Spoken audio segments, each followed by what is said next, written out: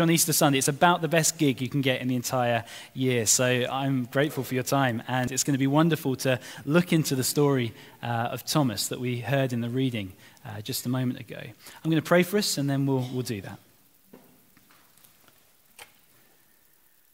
Father, please this evening, by your Spirit, open our hearts to your word and show us Christ. Amen. Amen. Have you ever suffered from FOMO? Anyone struggle with FOMO? Yeah? Anyone know what FOMO means? What does it stand for? Fear of missing out. That's right. This is a modern acronym for a universal human experience. I think people have always probably struggled with FOMO, but these days maybe a bit more with constant posting and filters and everyone having a great time and everything looking wonderful, people eating nice food and going to great parties and enjoying themselves. You get the sense that everyone else is having a slightly better time than you. And this can become crippling for some people. And I wonder whether Thomas, after the events of what we just read in chapter 20 of John, had a bit of a tinge of FOMO. I wonder if he hung a bit more tightly with the other disciples for a few weeks afterwards, just to make sure that he didn't miss out on anything else. But we're going to dive into the story, because that's all conjecture. Who knows what Thomas was thinking? And see what John wants us to pick up from this incredible story. We saw this morning an encounter that Jesus, the risen Jesus, had with Mary Magdalene.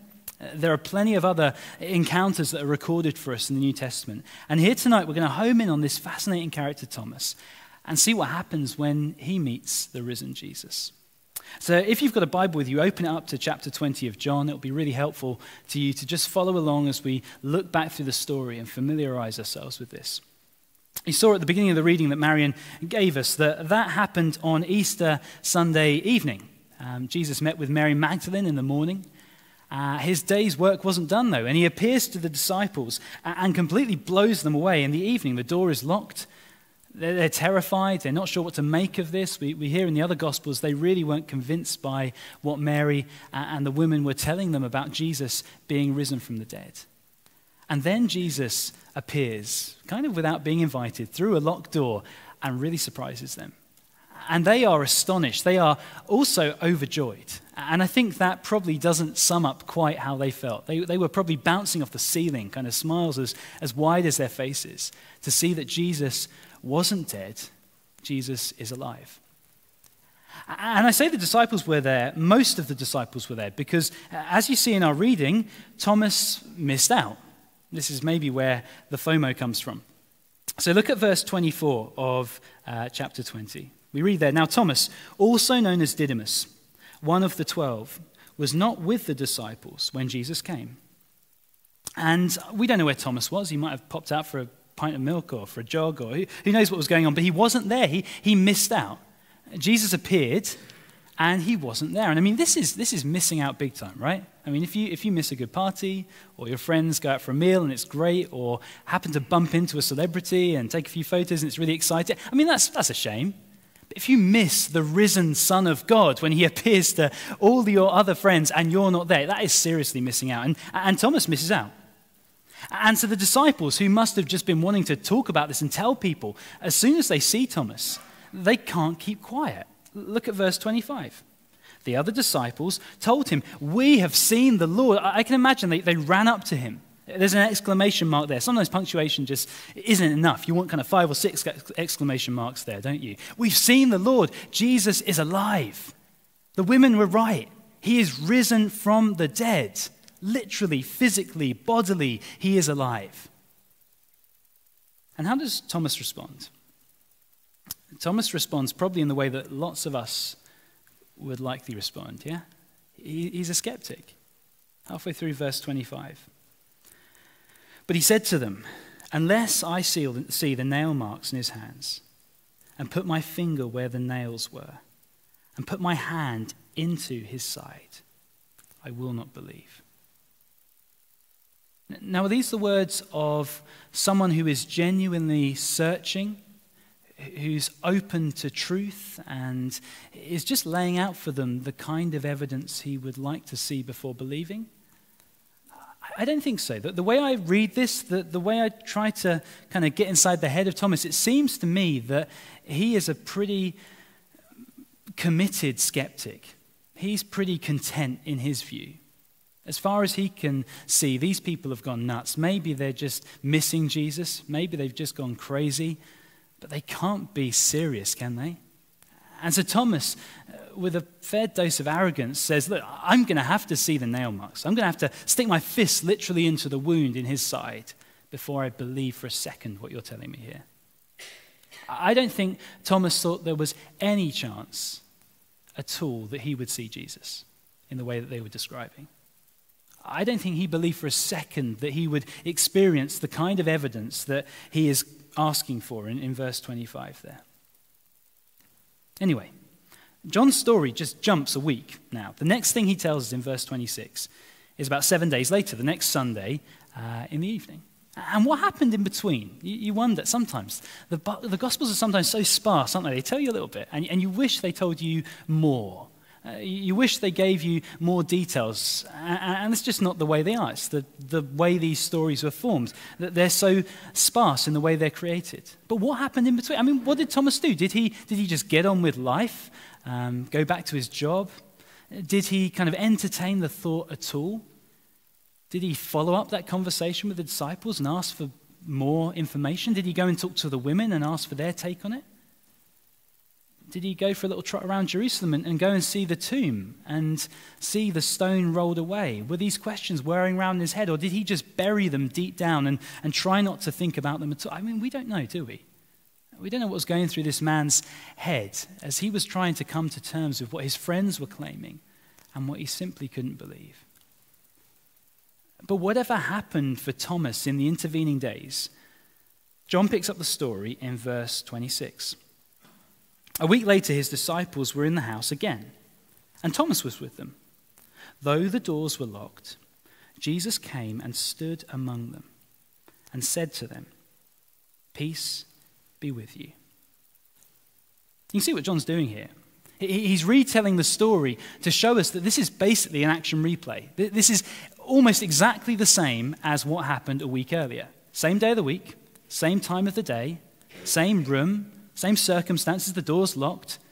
Same thing happens. Jesus arrives without being invited and just walks through the wall or through a door or something. Well, that would be another place to have a bit more detail. It'd be really nice, wouldn't it? But Jesus just comes into the room, even though the door is locked.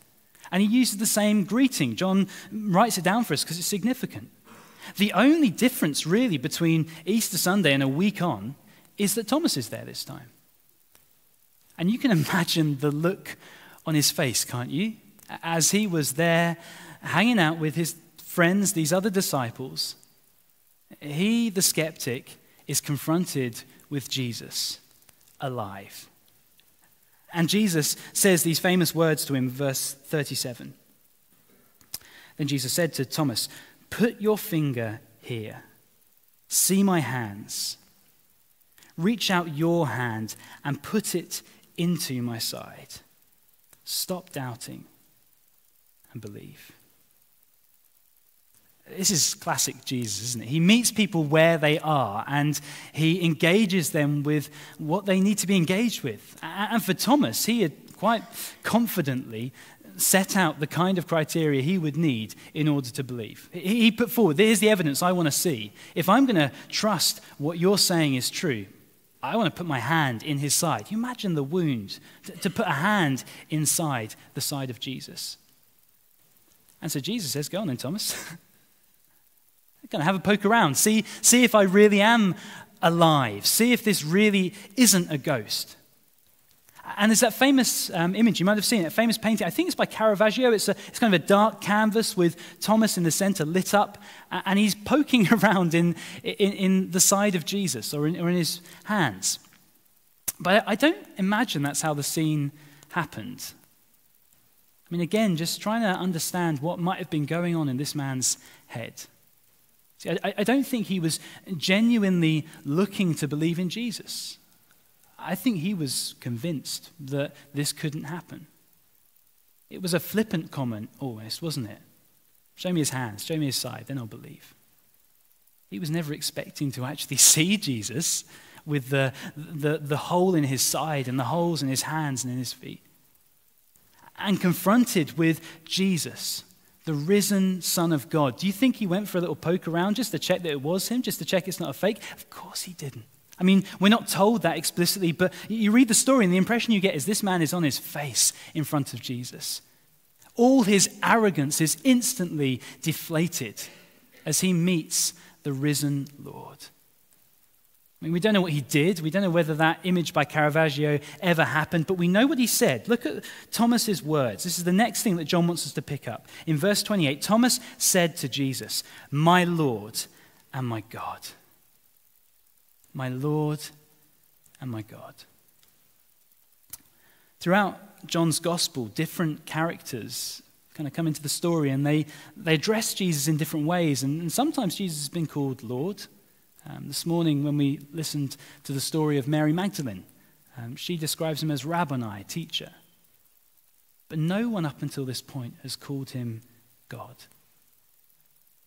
But here, Thomas, when he sees Jesus risen from the dead, Jesus who has fought with death and risen victoriously, who has defeated death forever, his conclusion is that Jesus is God.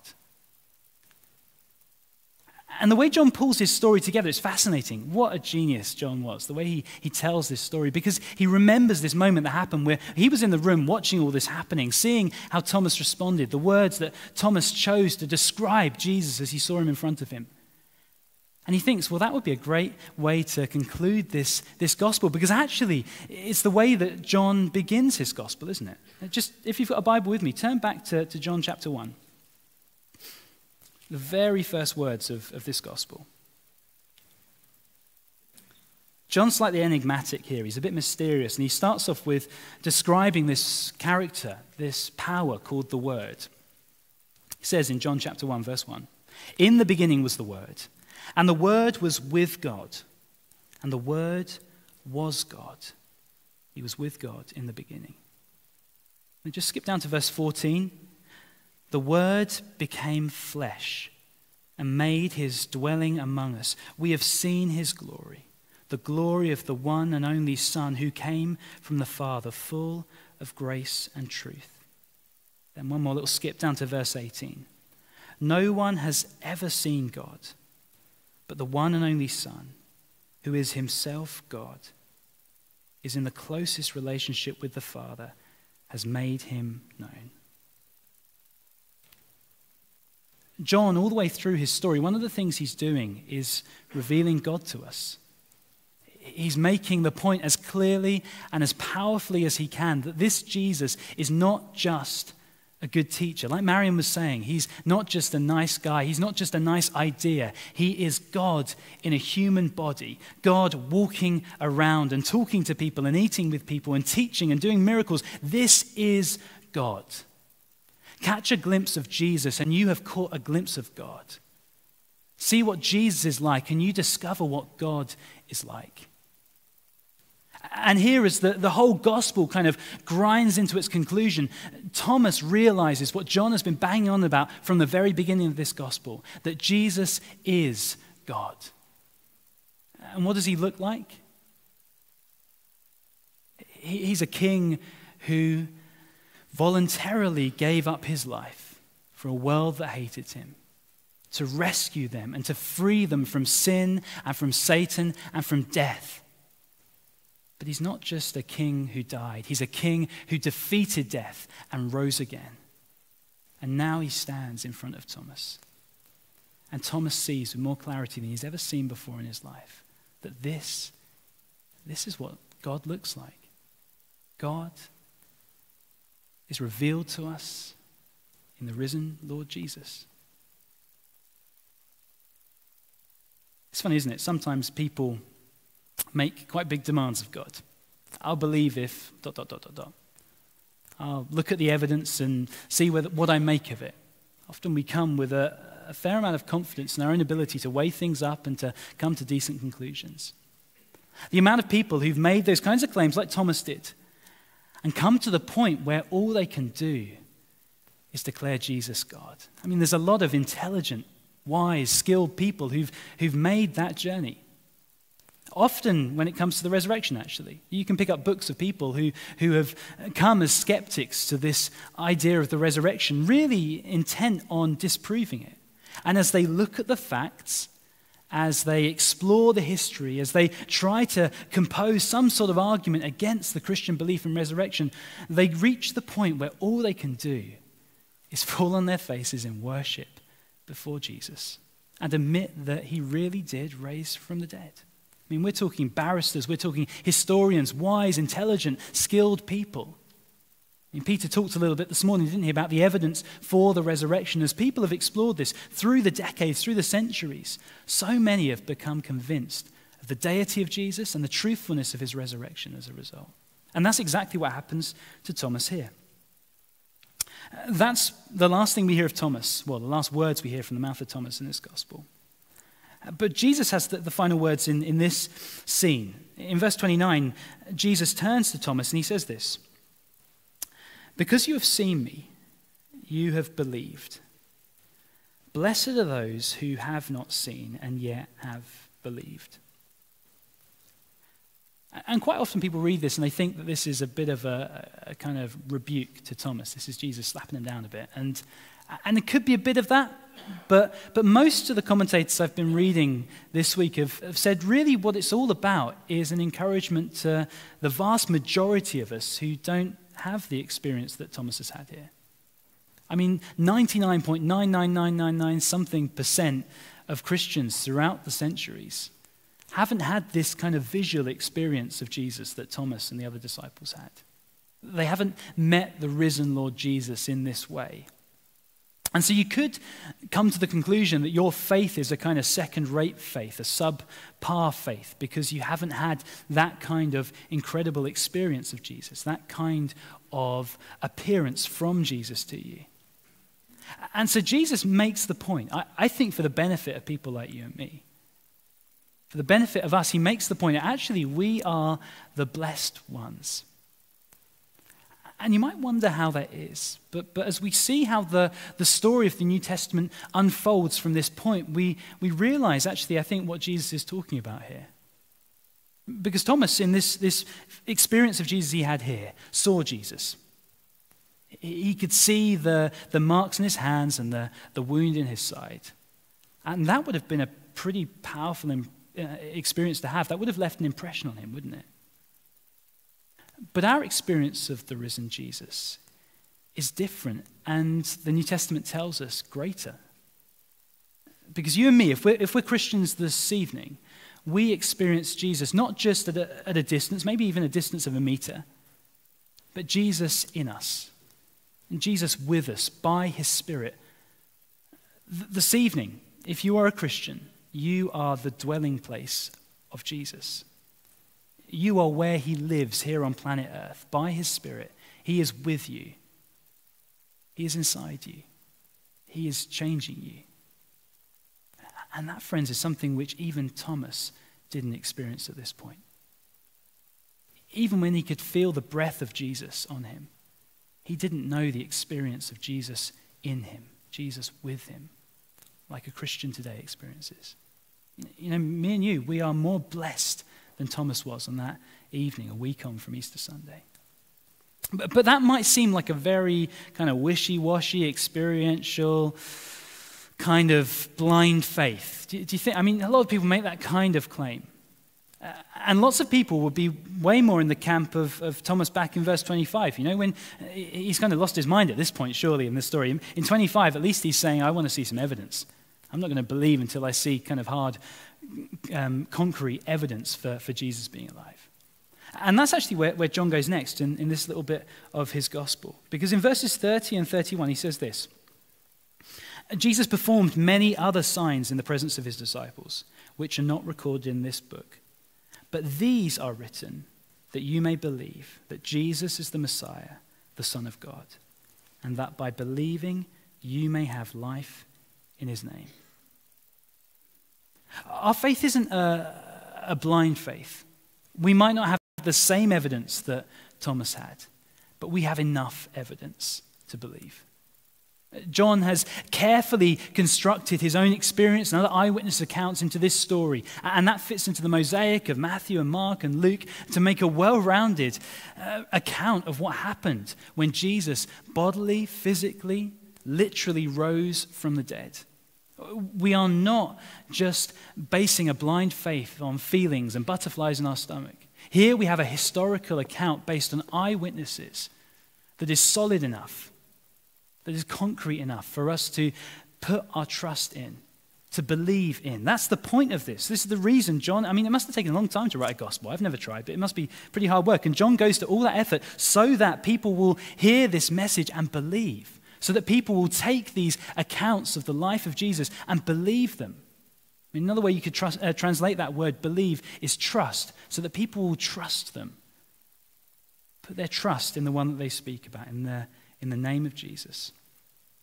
Peter this morning, do listen back to this morning's sermon. Peter talked a lot about the evidence for the resurrection. That when people have tried to construct an alternative way of putting the facts together that leads to a different conclusion than that Jesus rose from the dead, it just doesn't work. Someone stealing the body, or Jesus never really dying, or anything else that you might think about. They just don't stack up as explanations of the historical facts. And so many people have come to the conclusion that the most unlikely explanation is actually the most credible explanation. That Jesus really did rise from the dead. That this evening, as on this evening, when Thomas met Jesus, Jesus is alive. And so we are given these accounts. I'd encourage you, read them, think about them, interact with them, talk about them with people. Discuss them, really take them to heart, and see for yourself, does it make sense? Is there any other way of putting the facts together than to accept that Jesus has risen from the dead? And the conclusion which Thomas came to, the conclusion which the other disciples came to, that the early church has come to, that thousands upon millions of followers of Jesus have come to through the centuries and through the millennia, is that he has risen. That's what John was doing in this book, that we would believe that Jesus is the Messiah. And let me just be clear here. We are not talking about believing that this is a nice story, or believing that this is a powerful myth that can kind of shape the way that we think and the way that we behave. This is belief in the literal resurrection of Jesus from the dead. That is what Thomas experienced. That is what all true Christians have to come to. One poet put it like this: make no mistake, if he rose at all, it was as his body.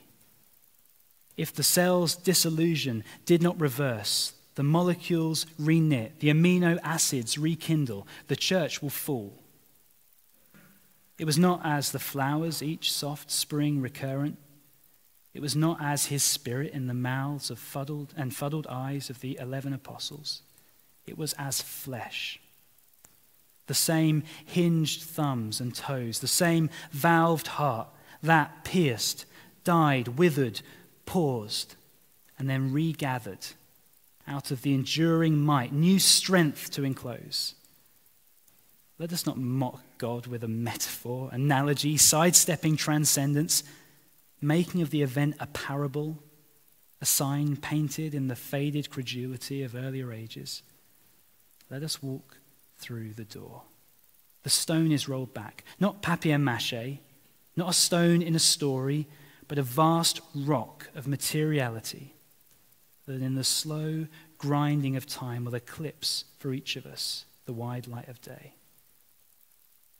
This was a literal Jesus, a literal death, a literal rising, a literal stone rolled away. This is what we're talking about here. And this evening, I'm encouraging you to believe this because it changes everything. And can I just point you to the thing that John wants us to see? The implications for the resurrection are vast, unending. They change everything. And just a little plug, actually, if I can. Over the next 5 weeks, we're going to be looking at this. We're getting into a series looking at the theology of the resurrection. the contribution that the resurrection makes to the gospel. Sometimes we major on the cross and we lose sight of what part the resurrection plays. So do come back for the next 5 weeks and think more about that. But John has one thing in his sights here. Just look back at chapter 20 of John. And in verse 31, he says, "These things have been written," this account of the life of Jesus culminating in the resurrection. "These things have been written that you may believe that Jesus is the Messiah, the Son of God, and that by believing you may have life in his name." This is what's on offer here. This is what is at stake. If Jesus really did rise from the dead, then the one who fought death and conquered death offers life to you too. For anyone who trusts him, life is available. And not just a nice notion or a warm, fuzzy feeling, but the same tangible, touchable, literal life beyond death that Jesus models for us here. It was beautiful to hear Marion talk about the way that Don is with the Lord. And actually that incredible experience of being with the Lord in paradise now is not even the end of what the Bible describes for those who trust Jesus. Because when Jesus returns, when the new creation dawns, what we saw as prototype in Jesus will become reality for everyone who trusts in him. Physical, literal, bodily resurrection for everyone, for all eternity, if they trust in Jesus. Now, if there was ever an occasion for a tinge of FOMO, it's now, right? We should have a sense of fear that we might miss out on this. This is too good to miss out on.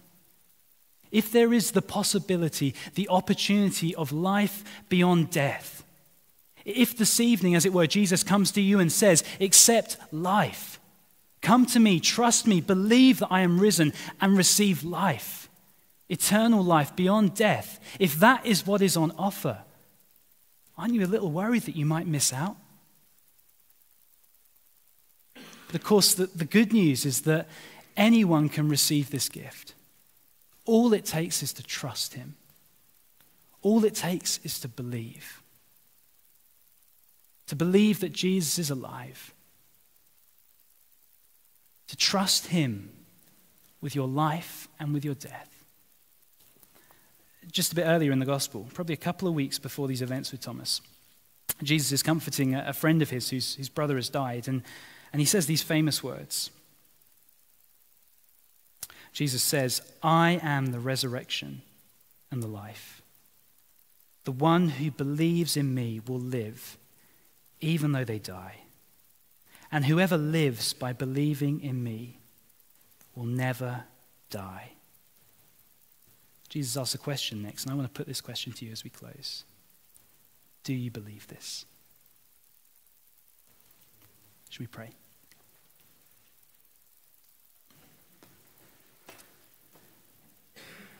Father, I pray that you would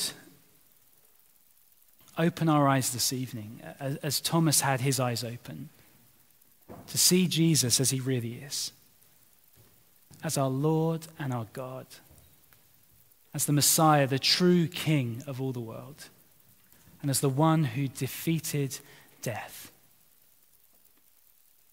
Thank you that Jesus is alive. And Lord, we praise you that because he lives, he is able to offer life to all who trust him. Lord, I pray for each of us here that we would believe in the resurrection of Jesus and that we would trust him, not just now, but with our death, in the hope of resurrection. Father, thank you so much that Jesus is alive. Thank you that in him we can live too. Amen. Well, we're going to sing a song of worship now. It's a wonderful hymn.